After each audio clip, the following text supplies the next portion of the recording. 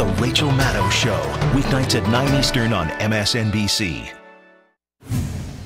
In August 1996, a man who was not a religious official of any kind, a man who had no authority to do it, decided that he nevertheless would issue a holy order, a religious command. He would issue a fatwa.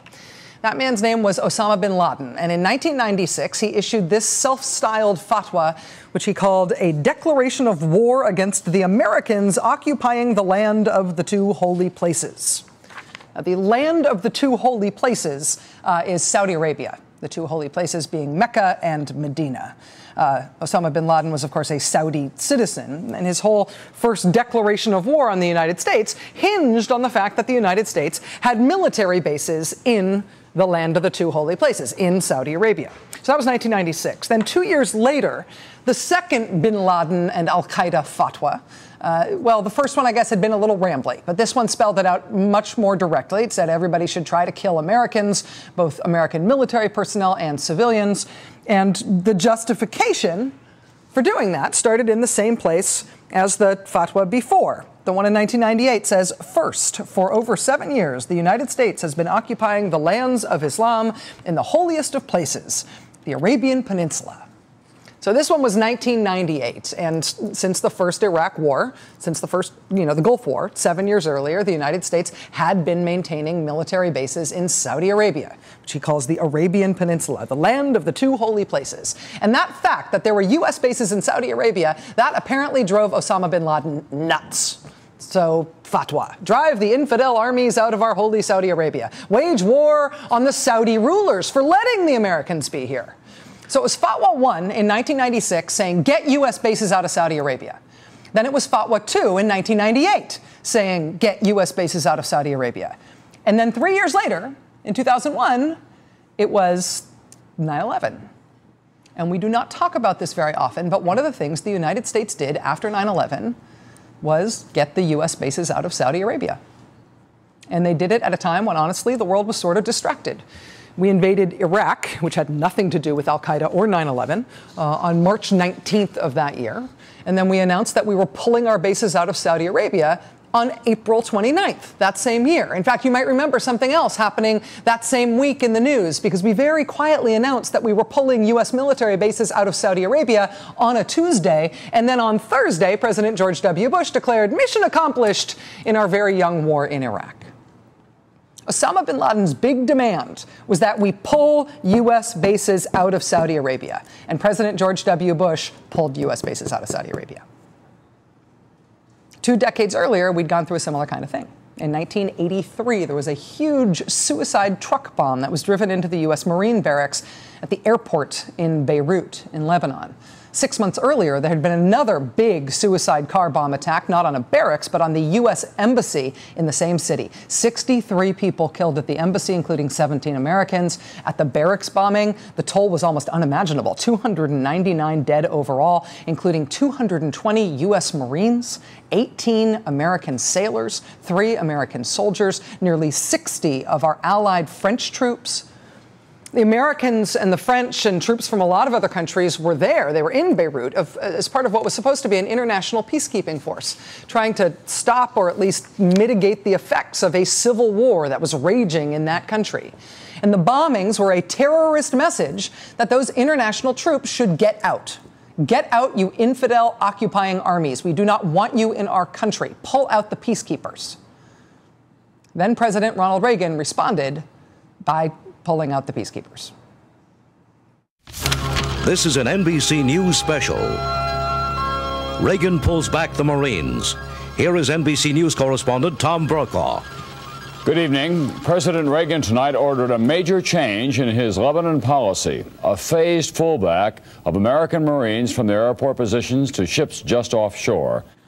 Ronald Reagan pulled the Marines out of Lebanon. George W. Bush pulled the bases out of Saudi Arabia. Those presidents have not gone down in history as guys who surrendered to terrorism, but that is part of the way that they responded. It's important to think of this in terms of the overall spectrum here, right? I mean, terrorism is incoherent. It's not like Osama bin Laden after 2003 said, oh, hey, look, I told America to get those bases out of Saudi Arabia, and they did. So now we're cool and I'm ready to hug it out, right? Pulling the bases out of Saudi Arabia did not assuage him, even though he'd been demanding it, did not assuage his desire to kill Americans for whatever point he was trying to make with his vocation, right? Terrorism is incoherent. Yesterday, we got a lecture from a guy covered in blood and holding a meat cleaver, saying his beef with the West was that he felt unfairly labeled as an extremist. The man covered in blood holding a knife said that. Terrorism is incoherent. And as such, there is no magic policy that you should obviously and definitely do in response to it that you can be assured will have the desired effect of stopping it.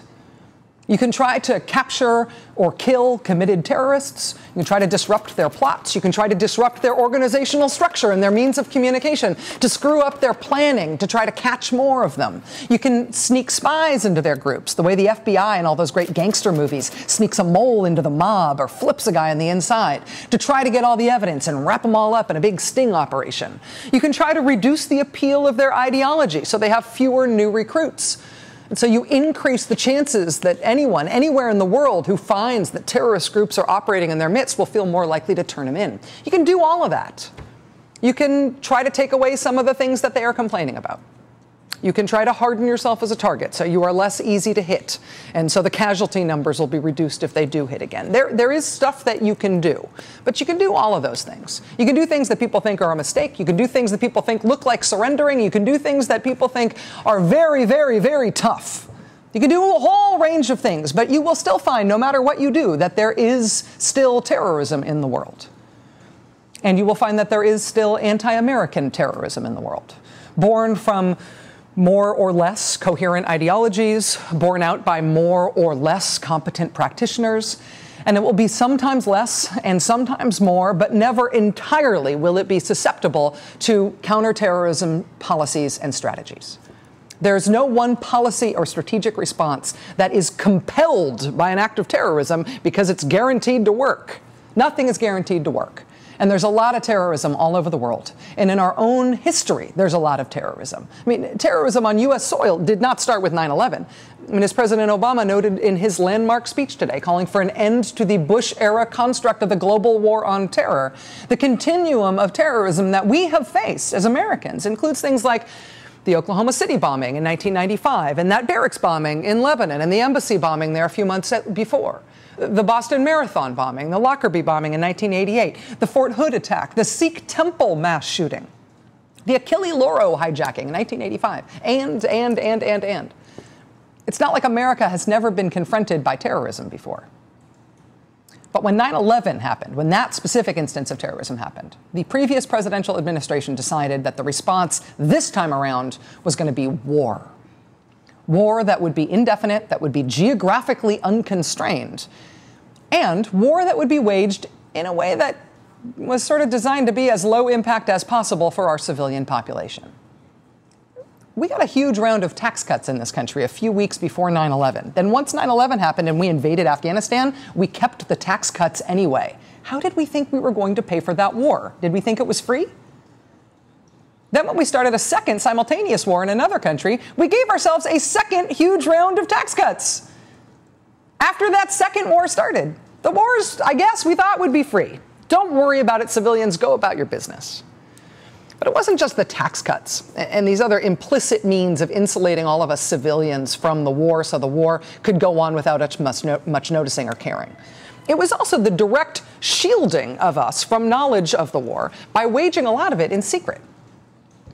And so after the Bush and Cheney years, when we got a new president, he came into office, some new decisions were made. One of the two conventional wars that was started after 9/11 was ended. They said they would end the war in Iraq, and they did. The other war, the war in Afghanistan, is still ongoing, but it also is slowly, very slowly being ended.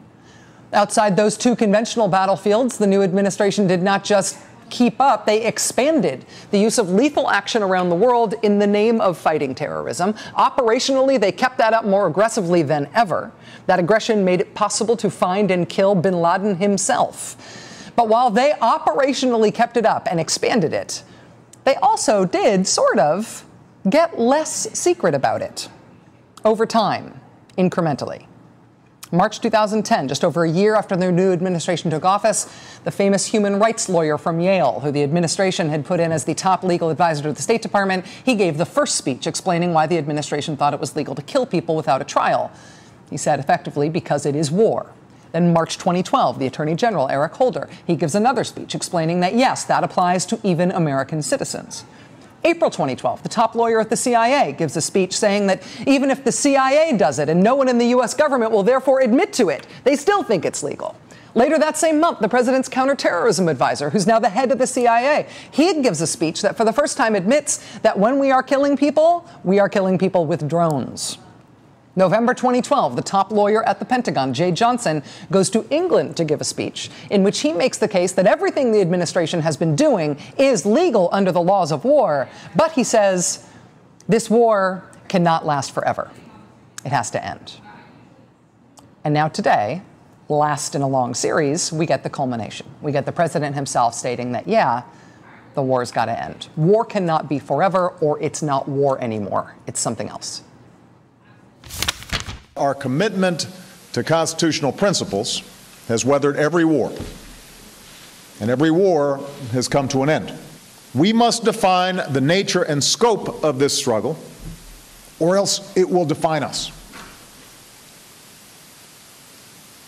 We have to be mindful of James Madison's warning that no nation could preserve its freedom in the midst of continual warfare.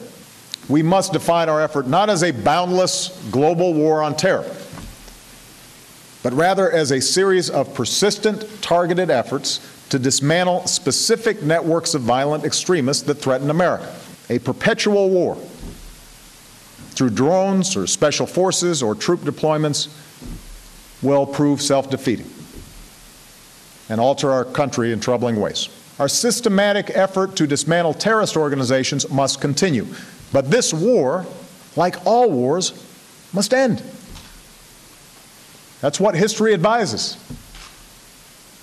That's what our democracy demands. This is a big historic speech. This is a turning point for the way America talks about its role in the world. A turning point that we knew would have to come someday, and that finally did come today, at least in terms of the way we're talking about it. But in terms of what's going to happen next, the president had some specifics. Specifically, the president said today he wants to refine and then repeal the authorization for the use of military force. That was signed after 9/11, and that is still in effect. He says he will not sign laws to expand that thing. He said he will lift the moratorium on sending prisoners home from Guantanamo to Yemen. That's most of the prisoners left at Guantanamo. He says he wants Congress to lift the barriers that Congress has put in place to transferring other prisoners out of Guantanamo. He says he has told the Pentagon to pick a site in the United States for military commissions to be held here. They will be held here and no longer at Guantanamo. He says he has ordered a review of Justice Department guidelines for spying on reporters as part of leak investigations. He says he wants a review of proposals for more oversight when we kill people outside of war zones, like with drones. He's putting a senior envoy in charge of trying to close the prison at Guantanamo again, even though that didn't work the last time he did it. All of those plans, and the president declaring that the global war on terror is got to be ended someday, this is a big deal, what happened today. This has been a long time in coming. Joining